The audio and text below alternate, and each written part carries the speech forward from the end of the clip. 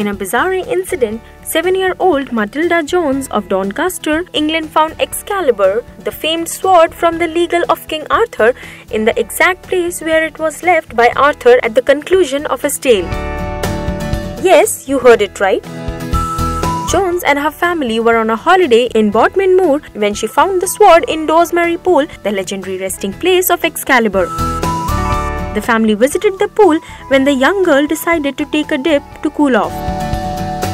Upon reaching waist-deep water, Mathilda spotted something glinting on the pool's bottom and picked it up and was quite surprised to find it's a sword.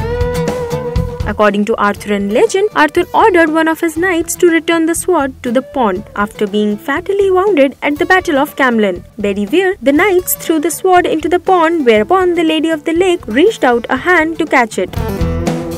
However, the sword is not centuries old but is a replica probably used for movie.